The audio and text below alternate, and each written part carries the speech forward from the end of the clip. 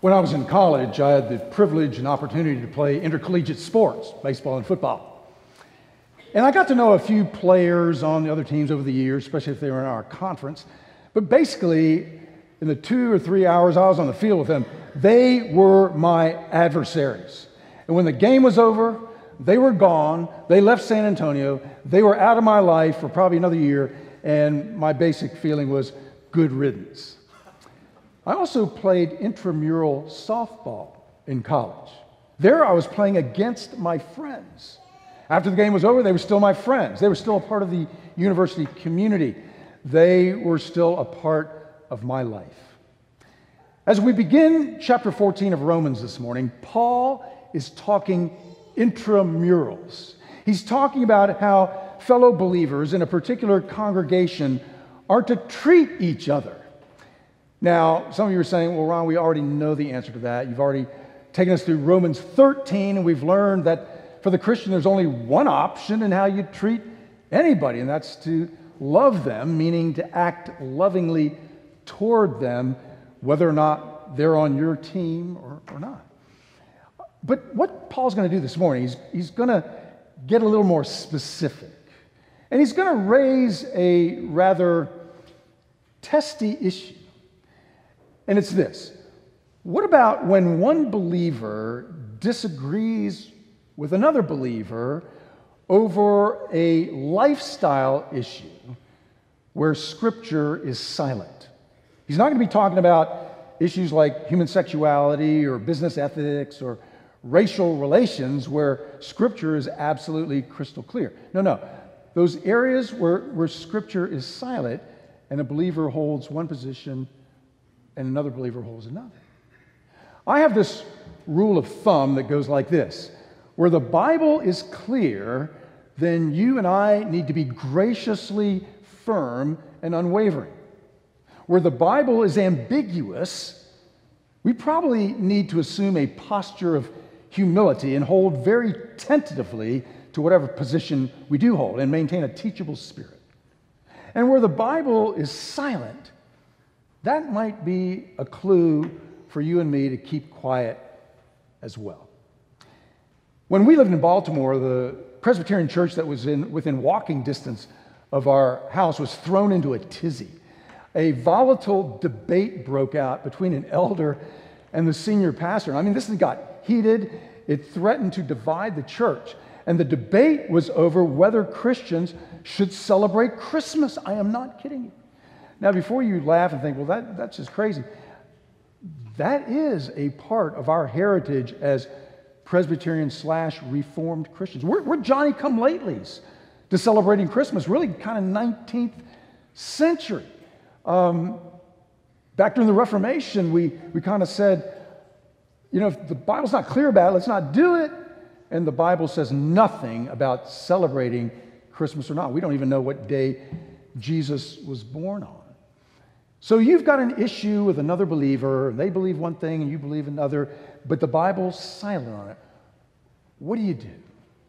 What Paul really wants to do is he wants to talk about how we relate to each other as brothers and sisters in Christ. Let's see what he's talking about. Turn with me in your Bibles to Romans chapter 14. We're going to look at verses 1 through 9 this morning. And let's pray together before we read. Holy Spirit, open our hearts and minds now to your word, that we might clearly understand it, that we might gratefully receive it, and that we might faithfully apply it to our lives for Jesus' sake. Amen. Now hear God's word addressed to you and me, beginning to read at verse 1 of Romans chapter 14. As for the one who is weak in faith, welcome him, but not to quarrel over opinions. One person believes he may eat anything, while the weak person eats only vegetables. Let not the one who eats despise the one who abstains. And let not the one who abstains pass judgment on the one who eats, for God has welcomed him. Who are you to pass judgment on the servant of another? It is before his own master that he stands or falls, and he will be upheld, for the Lord is able to make him stand. One person esteems one day as better than another, while another esteems all days alike. Each one should be fully convinced in his own mind. The one who observes the day observes it in honor of the Lord. The one who eats, eats in honor of the Lord, since he gives thanks to God, while the one who abstains in honor of the Lord and gives thanks to God. For none of us lives to himself, and none of us dies to himself. For if we live to the Lord. And if we die to the Lord. So then, whether we live or whether we die, we are the Lord's. For to this end Christ died and lived again, that he might be Lord both of the dead and of the living. Please pray with me again. And now, Father, as my words are true to your word, may they be taken to heart. But as my words should stray from your word, may they be quickly forgotten. Through Jesus Christ our Lord. Amen. I'm a part of a national covenant group of 40 evangelical Presbyterian pastors. We've been together for 31 years. We take a week out of the year, every year, and we meet together at a conference center somewhere in the U.S. A few years ago, we were meeting at a conference center in Florida. It was a conference center owned and operated by a parachurch organization who, understatement, is very, very, very socially conservative. So much so that we actually had to sign a covenant before we came, saying that while we were there, staying at the conference center, we would not smoke, we would not drink alcohol, and we would not look at movies, even off campus. Okay? I had no problem with that. It's their rules. We're going there, good price. I gladly signed it. The first night, we were welcomed by the executive director. Couldn't have welcomed us more warmly and graciously. He said they were so honored to have a group of Presbyterian pastors here tonight that after his orientation session with us, they'd arranged their video lounge so that they were going to show the film A Man Called Peter, the story of Peter Marshall, a great Presbyterian Scottish pastor, and they were going to pop popcorn for us and have sodas and all that kind of stuff. And I'm sitting there going, is this a trap? I raised my hand and I said, I'm just curious. I signed a thing and I was glad to do it, stating that I would not watch a movie while I was here. Now you're inviting me to watch a movie. Oh, no. He said, it's not that at all. He said, this is a video, not celluloid like in a movie theater. I'm not kidding you. Now, some of you are thinking, that guy is a real legalist. You know, legalists are those Christians who really don't get saved by grace, and they think there's things that Scripture is silent on. It's called the adiaphora, that are essential to salvation or to an authentic Christian lifestyle. I don't know if that guy was or not, but what we're dealing with in the text this morning, I don't think Paul is pitting legalists versus people who get grace. I think both parties in this are people that understand that they're saved by grace alone. But in verse 1, he talks about those who are weak in faith. And the reason I think he's not talking about legalists is if you look at verses 5 and 6, he talks about whether you do something or don't do something. These groups are doing it to honor Christ and to praise God. They're not doing it to get saved. So verse 1 says, there are those who are weak in faith.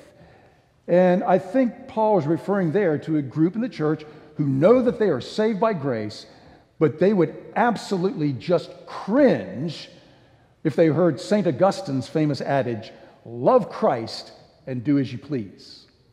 I want you to think about that phrase. Love Christ and do as you please. I'm with Augustine. I think that is the gospel of grace. My experience is that when you and I develop a genuine, robust, in-depth personal relationship with Jesus, he opens up a whole new vista to us, showing us that we are much more free than we ever imagined in those areas where Scripture is silent. And so, we're not to lord it over another person, a fellow believer, if they believe that's where Christ is leading them, on those non-essential Scripture-silent issues. And Paul puts two of them before us in the text this morning.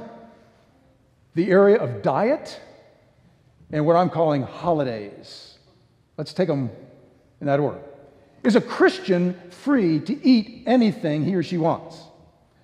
My executive director at Highland Park Pres in Dallas was Mark Story, still there. We were together for about 8 years. And Mark is a great guy. I just love him. He's a dear brother. And he was a hippie during the 60s. and came to Christ during that time, came out of that lifestyle, went to law school, became a partner in one of the most prestigious law firms in Dallas. Read Bob Buford's book, Halftime, really thought, I want to spend the last half of my career being significant, not just successful. So he really wanted to work in the church, and so I brought him on as my executive director, and he did a fabulous job. But two little residual hippiedom things were still in Mark's life. Long hair. Does the Bible say how long a man's hair should be? Or maybe how short a woman's skirt should be? Can Christians eat certain things or drink certain things or not? To some people, those issues are of extreme importance. To other Christians, they're kind of trivial. But Mark had long hair, and he was a vegetarian. Now, if I asked Mark, can Christians eat anything? He would say yes. But I don't, because I've just found, for me, that I'm better able to honor Christ and praise God by not eating meat. And Mark never looked at me and said, Ron, you seem like a solid Christian, but I'm really not sure because you eat meat. He never did that. And I have to confess, we had a great relationship. That was not an issue with us, although there was a couple times I took him out to lunch and I'd take him to rib places. And I would tease him. I'd be, Mark's eating a salad, But with us, it was humorous, and we banter about it. But, I didn't lord it over him.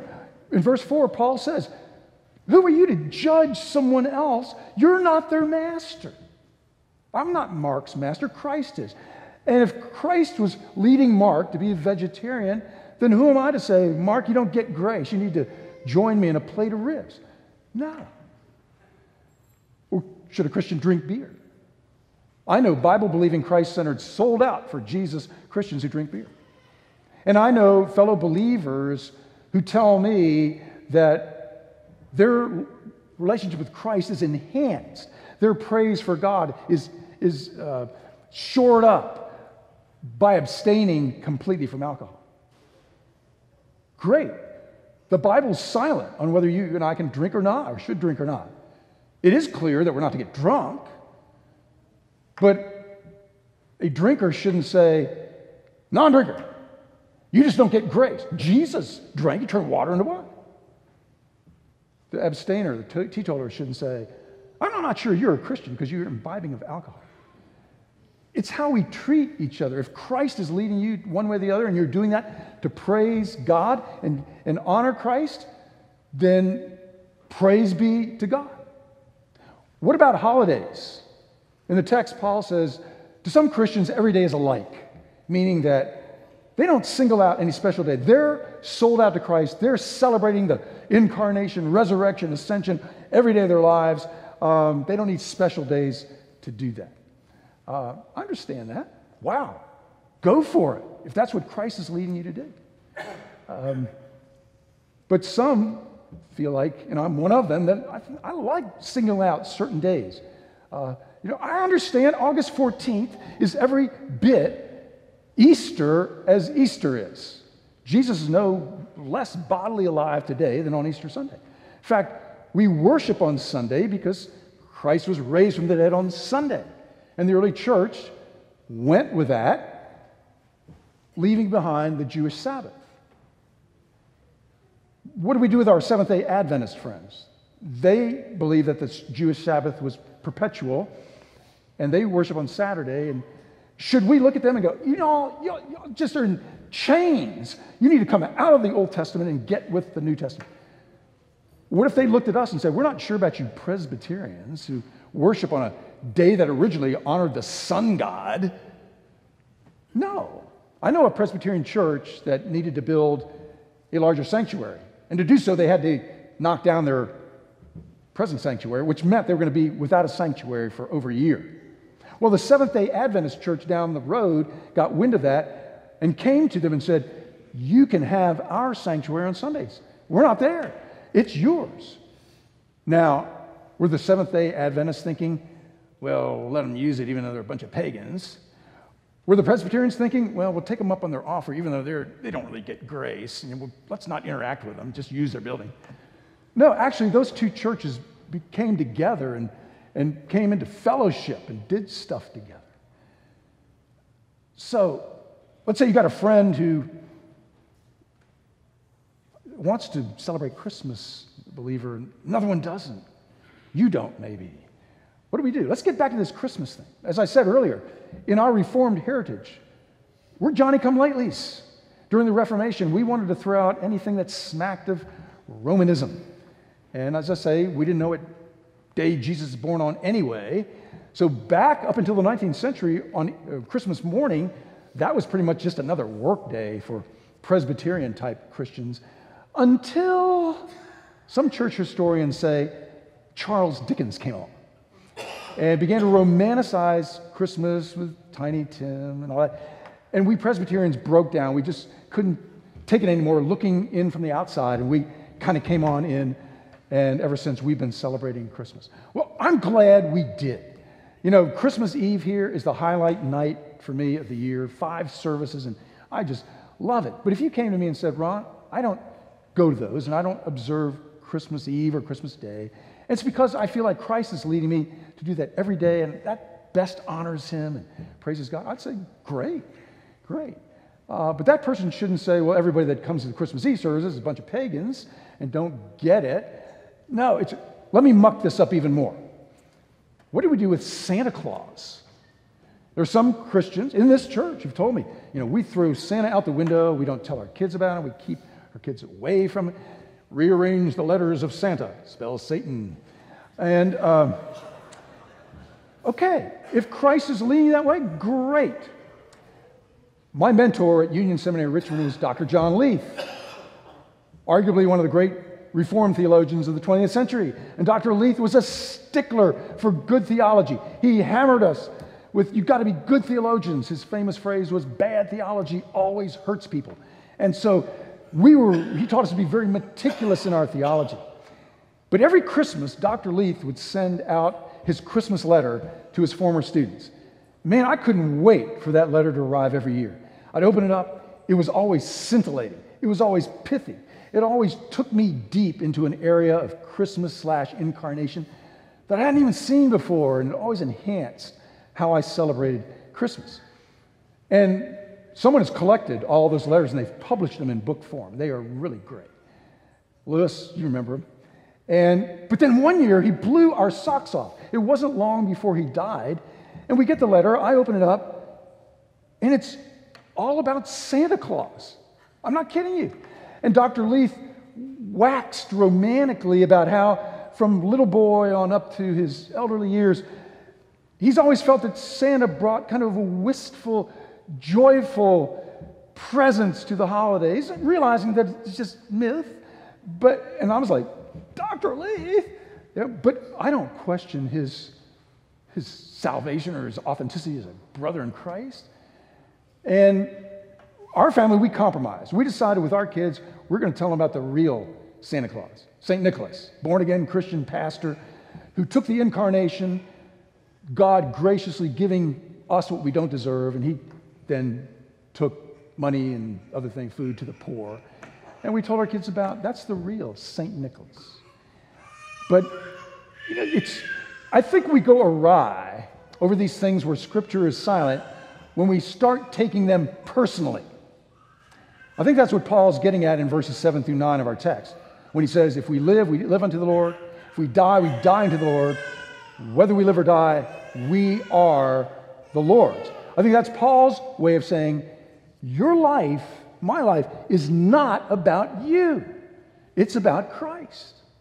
And however you live your life, if you're doing it in an area where Scripture is silent, to honor Christ, to praise God, then you are free in Christ to do that. It may be different, though, than another believer feels led by Christ. But you're not to take it personally. Martin Luther often described the posture of sin as being turned in upon oneself. So your view of life becomes very truncated. It's all about you. All you can see is what you want, your desire. Selfishness, self-centeredness becomes the epitome of the Christian turn inward. And then it gets real personal because you encounter someone who is living differently than you on an area where Scripture is silent. You start taking that personally, and it becomes divisive. In my quiet time every day, I use a book called Operation World. It's about this thick. It's wonderful. It takes you through praying for a different country every day through the year. And you learn all kinds of things about the country and what Christ is doing. You know, in the West, the church is going like this. You learn that everywhere else in the world, Christianity is booming. And so it's a real upbeat way to begin my day. But last week, we were praying for North and South Korea. And I learned that the Christian faith came to Korea in 1888. Presbyterian missionaries took the gospel to Korea, and it took like in no other country in Southeast Asia. To the point where about half the country's Christian, and most of those are Presbyterians. The largest Presbyterian church in the world is Yongnok Presbyterian Church in Seoul. 60,000 plus members. I think they have 6,000 associate pastors. The largest seminary in the world is in Seoul. It's a Presbyterian seminary. It's as big as Baylor University. I'm not talking about the School of Theology. I'm talking about Baylor Nation. It's about 15,000 students. In 1900, there was one Presbyterian denomination in Korea, the Presbyterian Church of Korea. 2016, there's over 100 Presbyterian denominations, and Operation World says that sadly, just about all of those have occurred over a personality clash between church leaders or over adiaphora, the non-essential stuff. You know, do you have a white linen cloth on your communion table during communion or not? Do you do contemporary worship or not? Do you, walk your dog on the left side of the street while you pray or on the right side of the street? And so you have this proliferation, and it's sad. We're not split over things that the Bible is silent on. Things that Scripture is clear on, we hold to those unwaveringly, but graciously. Real Christians, let me let you in on something. Real Christians go to Sunday school. Is that right? The Bible says nothing about Sunday school. Now, I can give you 100 reasons why I think you should. But if you came to me and said, Ron, I don't go to Sunday school because I feel led by Christ that I better honor him and praise him by immersing myself during the week by myself in Scripture, or I'm part of a small group on Tuesday nights where we really go deep, I'd say, go for it. I would not say you're out of line because you don't go to Sunday school. And they shouldn't say everybody goes to Sunday school is dodging the real deal or something. No. You've got a difference with a fellow believer, say over Christmas. They're telling you, I don't celebrate any day more than the other because I'm all out for Christ every day. And you say, well, I do celebrate Christmas. Sit down with that person. Ask him, show me how you got there, and I want to encourage you and champion you to always go where Christ is leading you. And I hope you'll do so for me. And when we do that, who knows? Next December, that person might actually send you a Christmas card. In the name of the Father, the Son, and the Holy Spirit. Amen.